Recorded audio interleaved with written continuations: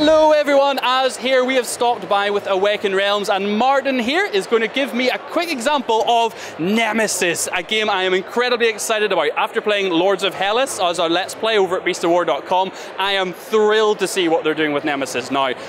Martin, you're going to give me a little overview of what we're going to be doing as we work together to fight these things? Yep. Those are intruders, and yeah. So basically, Nemesis is a game about a ship that I will just give you a quick synopsis of what is happening. So basically, you are sleeping. You are asleep in the hibernatorium. I sleep a lot. I sleep a lot. Yeah. So perfect game. It's a game about sleeping. Nah. So you wake up because one of your teammates that were also asleep is dead. Okay, okay. And you know, like you're just after sleep, you have amnesia. You don't remember exactly how the ship looks like. What you remember is that somewhere on the back there are engines. Okay. Somewhere on the front there are coordinates. Makes sense. Yep. Yeah. So that's all you know. But you know, like you hear some noises all around. Yeah, oh, right. Okay. There are some noises on the ship. And what you need to start exploring, and every of the person have some secret objective. Okay. And those secret objectives can be very helpful, like get the ship to Earth in one piece. Okay, yeah. So, yeah. But some of the other objectives can be kill your friend. Oh, so there's a betrayer, you could have... You never know, exactly, but even if you want to kill someone, you need to cooperate with them, because the game is so hard that if you will not cooperate, you'll be dead, for sure. So it's balancing working together, but also doing your own thing, yes, and not getting turned into one of these beasts. And it will actually give you so many, because the game has so much things that you can keep in secrets. For example, you're going to the engine room, right?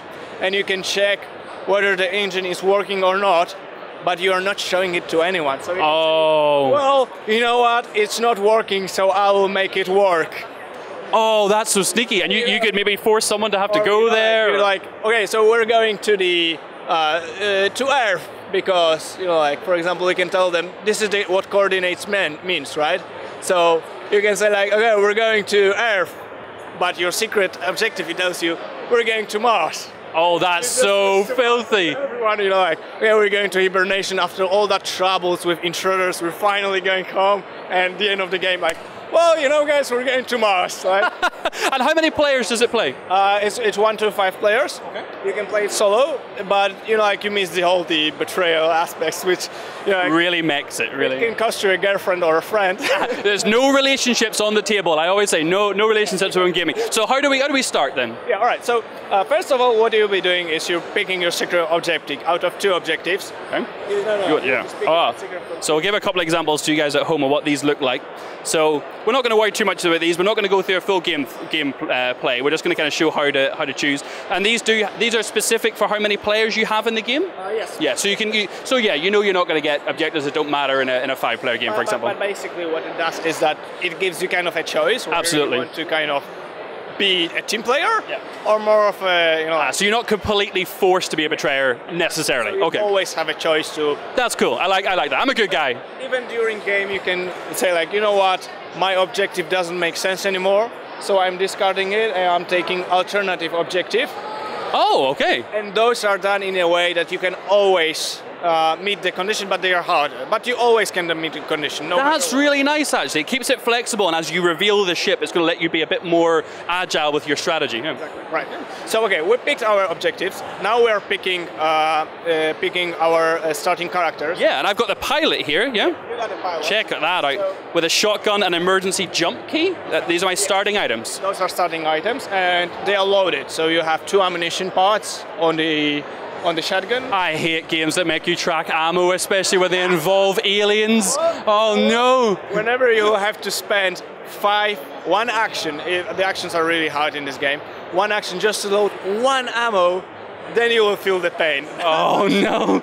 It's running down the corridor and I'm reloading my gun. That's the one thing that you need to get right about this game. This is not a game about shooting aliens, it's a game about trying to live. Survival. You're not here to kill, you're here to just try to barely make it through, and perhaps you will not be infected by the end of the game, so that's... Okay, so how does a player turn work then? Sure, so you get 6 cards. So I draw these and these form a hand? And those are basically your actions. So I'll show a couple under the camera here. So we've got a repair, computer skills. Are customs for the character. So Okay. For example, you got pilot, and he'll be good with the computers. He'll be good with, like steering the ship, and you can. But in combat, he'll not be that good. But I have a scout. Okay. And the scout can move out very quietly, so the intruders will not spot him. And how many different characters have you got in the game at the minute? 5. Awesome. Cool. So that's 5. So every character is actually good at something. This is why it's like making it harder to cooperate, because you really need to Rely on your friends to help you. I need you to steer the ship to the planet I want to go to. Yeah, exactly. So there's a lot of like above the table playing where you need to like try to manage your team, so everybody will be with your direction, right? So if it's your turn then, Yeah. what would you do? So basically, I have some actions, 6 actions, and this is basically whatever I can do. So what I can do is I can use whatever of those, or discard the card to move. Okay. Or like I can use the message. I will show you. Yeah, let's see something. What would you like to do? So I'm discarding the rest card, Okay. and I'm moving my scout in here. Whenever I move, I am rolling the noise dice. What it does, it simulates that whenever we move, we're generating noise. Yeah, absolutely. And the noise is bringing intruders. So the more people are moving in the same rooms, the higher the possibility that something will come in here, right? Please walk gently. 4. And you're rolling a D10? D10, yes, and it can have like 4 results, or X, which means that there's a silence, or a exclamation mark, which means like You knocked over a metal canister. You tripped that wire. yeah, that's basically it. Okay. So I roll 4, so I'm taking one of the objective, and I'm putting in the corridor 4. Okay. Whenever next player will roll 4 in here, something will get. Oh, so your noise actually corresponds to the directions you're making the noise. Oh. All right, so I'm here, and what do we have it? So we have the command center. So I can discard here 2 action to lock or unlock all the doors of the ship, right? All the doors of the ship. Like, Oh. pick one and just unlock or lock one. So yes, you're going to trap me in a room with an intruder and then lock the door. I'm not saying that I am. What is really cool about this game that every room is unique. And there is randomized? Yeah, and you never know what is where. And for example, there's a room that you can start auto-destruction process for the ship. There's a room when you can heal yourself. There's a room when you can cut out infection from your body. Laser cutter and rip it out, throw it away. Oh, that's so cool. So there's so many rooms out there, and you always explore. Okay, so and there's more than on the board as well. So you've got even extra, so it's even more random every game. Yeah. So basically, this is the exploration token. What it tells me is how many items are in the room. Yeah. So I have 2 items, so you have those numbers here, so I'm placing them here on 2. And there's also a special effect. This means that when I enter the room, the doors shut down behind me. Oh, so we actually have little door standees to represent that that's just locked behind you there. Yeah. So perfect. Yeah, no one can enter it, but also. Okay, so my next action will be to actually use my surge action, which basically allows me to take 1 item from the game. So this is the red, this is the command center, and it corresponds with the red items. So I'm taking a red item, and they are mostly weapons and stuff. Okay. I get energy charge. Nice. So that's going to be used for like plasma weapons, energy weapons, non-shotguns, pistols, more advanced. And you can basically keep them in secret as well. So. Oh my god! Wow, that's cool. Oh yes, I got a health kit for you. No problem. So if you basically like games where you can be really bad person, that's the game for you. Justin, this might be for you, buddy. I gotta love you.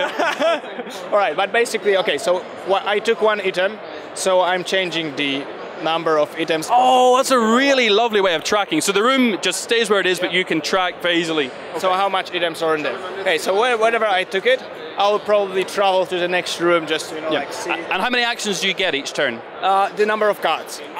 So every turn you're drawing up to 6 cards, but whenever you'll be in the same room as the monster, so as the intruder, you actually get only 2 cards. Oh. And there is also a risk in playing cards, because the cards represent how much tired you are. If you'll take all 6 actions, you are very tired. And whenever alien will enter your room, you will get to draw from a panic deck. This represents, you know, like, those are normal humans. Whenever you see an alien, you're like, that's okay, it's just like another being from another side in my room, that's okay. You can panic.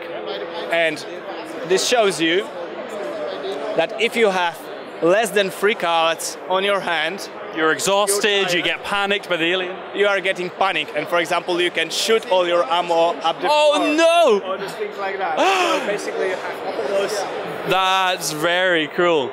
Yeah. And so that gives you a nice risk reward. You can do lots of things, but you're going to leave yourself vulnerable. Okay. Especially that there's an event deck, and even if you are pretty safe, the event deck can do it. Okay, but another run will be I will just, you know, like move. Okay. Yeah. Do another room. Yeah. You want to move this way? Do you want to, okay. Can you move there? You want to move another direction? Yeah, I can move it here. So this is a shower room. Okay. Because this is a horror movie special here. The shower's on, and there's a shadow behind the water. There's a creepy tail spinning around. But because what you can do whenever you meet the intruder, they can actually put like a special goo on you, and they will track you even without you making noise. So in shower room, you can actually shower off from it. Oh, that's cool. That's really awesome. And, like all the rooms are like that. They're very cinematic in a way. That yeah. You have those you can feel it. Yeah. And do you have to roll for noise? Yeah, I need to roll for noise. That's an exclamation mark, everybody at home. That's an exclamation mark. How do you know like this? So oh yes, we got a black bag, which is always a good sign. Black bag to decide what will happen or whatever who will be, and the events will tell you to kind of change the content of it. So during the game, you have higher chance to, because those species are there and they are evolving. So the longer the game, the higher the chance that you will meet one of the bad guys. And do they evolve over time? Just yes. On the? Oh no! Okay, so I have some token, and it will be the old intruder. So just if you come in, Ben, you can see here. So it's a warning token, but then randomly drawn from the bag on the other side. Then we can see that we have an old intruder, which means he's mature. He's like an adult. This is the one. Oh man! So he's like rank 3 out of the 5, and he just spawns in your room. Yeah. That's what happens when you walk into the shower and just start turning the taps on, and the pipes go. It gives you the feeling of drawing from it gives you like you're putting your hand into the nest of bees, and there's like, God, don't be a queen, don't be a queen. And so do you want to show me, normally it would be your turn and then my turn, but then how do the aliens activate? What controls their deck? So basically you have the events deck, which shows you what monster move in what direction. Okay. And basically what happens. There are different events that can happen. For example, if you have a fire, because you can also have a fire on your ship, it can spread out. Martin! Wow! This guy was actually designing this game. And passing the buck for the fear. Yeah, but you know, I am the one who needs to develop it. It's like so many things that can happen, you know. It's so good. The tension is amazing, though. Yeah. But what would it do then? It would move according to the event card. Yes, exactly. It will move. Some of the aliens always move. If they can, they will move when you're in the direction, right? If, for example, instead of old intruder, I would get the larva, she will actually try to jump on me and try to. Yeah, I was watching where this was going, and I'm signaling to Ben behind the camera. I don't want him to say what I think he's about to say. What happens when he jumps on you? Oh well, basically you get infected, and whenever you. You know, like there's an also event card that will say if it will at you, you're putting this item here, and if there will be a card saying, then you need to find a surgery to cut it out. Oh man! But if you will not, and there will be an event, you're basically dead, and out of you crumbles this little fella. And would you then start to control this? You can start controlling aliens after that. Oh wow! Now you have a special little mechanic for showing the infection. Yeah. So basically, whenever something will bite you or not, you got those cards. Now, I'm not sure how well this is going to show up on camera, but this is really cool. Come in close and see this, Ben. There are some contaminations. They basically make you. What you're doing, I will show you how they work. So you're putting it into deck of your actions. Okay. So this is a filler that you cannot use it but you know, like it counts up to your 6th, so you have less action because you're tired. Oh, I see. That makes sense. You don't know if it is infection or not until you grab yourself a scanner Mark IV. Now, I hope this is going to show to everyone at home, but what you do with the scanner is you move it right over the card and you can see it tells you whether you're infected or not, hidden within basically like binary code. And that's just such a nice effect. So you can, it's just a prototype, but in the lower it will be more visible, but it will be hidden, so you never know if you're not or in. And until you go to the room and get a scanner. And the fun factor is that you can even, you know, like you can leave the game, you can go to the hatch control, you can shoot yourself from hatch, and then it will tell you, but you need to see if the infection will not kill you. Oh my word. So you can even lose the game if you lose it, because, you know, like if you cannot win the game with the, you know, like intruder inside you. Wow. Now, if I take over, if I do become an intruder, if I become an alien, can I still win the game by killing everybody? Is that? Yeah? That's actually an easier job. Well, look, thank you so much, Martin. I think this looks amazing. It's coming to Kickstarter, hopefully at the start of 2018, maybe sooner. Yeah, but yeah, Lords of Hellas is delivering very, very soon. This will be soon after. And something, any of you guys like me who maybe don't paint a lot of miniatures, you're going to be able to get the game like this, with just the minis in sort of the grey or with the Zenith airbrushing. But if you want to on the Kickstarter, it's completely optional. You'll be able to go for the painted minis as we see on the Intruders and Aliens here. So you're going to have the option to choose your different pledge levels to get the kind of miniatures that you like that we've already seen with Lords of Hellas, but they're now taking it that extra level to get some real sticky, icky looking aliens. Fantastic, Martin. Well, look, thank you so much for the demo. Whether you're watching on YouTube or on Board Game Geek or indeed on beastofwar.com, please come over to beastofwar.com, head to the live blog we have for Essen, Thursday, Friday, Saturday and Sunday. Stick your comments, let us know what you want to see, and we'll catch you in a new update soon.